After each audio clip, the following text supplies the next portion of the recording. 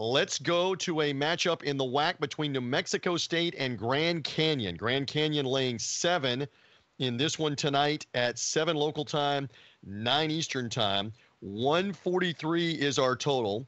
Mid-major Matt's got a third official play. So what stands out about this game tonight? You have had a side, you have had a total. What do we have here? First off, you have to watch Grand Canyon games on TV, especially at home. Their play-by-play guy goes nuts over every play, and their analyst is great too. I believe it's Scott Williams. He's awesome. It's a great broadcast crew. Plus, there's this weird vibe at Grand Canyon games. Like, it's just an eternal party. So if you get a chance tonight, go find this game on ESPN Plus. I'm sure Matt's seen this and can agree with this. And he's awesome. And by the way, Bryce Drew is the coach, and it was 2 years ago that they made the run and they got in the NCAA tournament. So they're a little noteworthy for those reasons, guys. Yes. But with regards to this game, by the way, Grand Canyon's gone over in 14 straight games. I think it's a streak that's kind of gone under the radar here. Wait a minute. Say that again.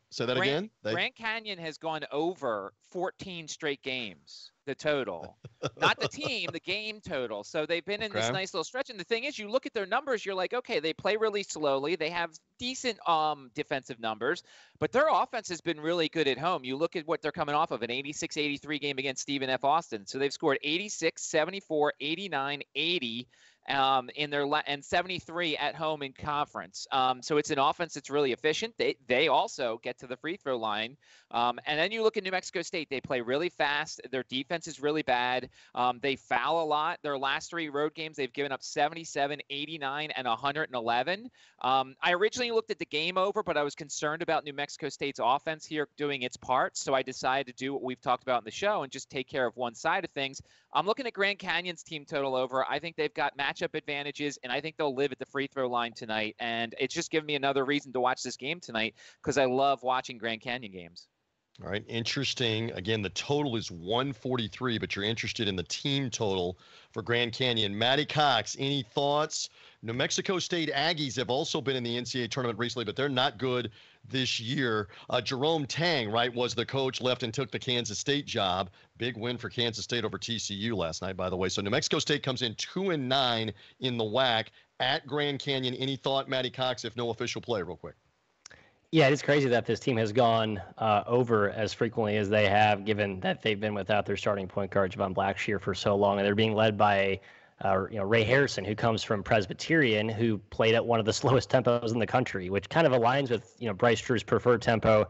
But as Major Matt alluded to, even though that's where the total skews, it seems like the market has been over-indexing toward the under, thus kind of helping a lot of these games go over the total. Also playing in the WAC, these games, as we talked about before, a lot of free throw shooting contests. The free throw rate is up this season across the board. I think that it has buoyed the overs. In addition to the general efficiency bump we've seen across the board, better shot making, poor defense, whatever it is. So yeah, very interesting dynamic there. I'm kind of shocked that it's been 14 straight and still running. Interesting, just looking at Grand Canyon's resume. They've been win one, lose one for about 4 weeks now. They come off a win against Stephen F. Austin. That was at home on the weekend. They're now playing New Mexico State tonight, and Mid-Major Matt is only concerned with Grand Canyon scoring, and scoring some more. Get them over the total of 75 points in this game tonight with New Mexico State.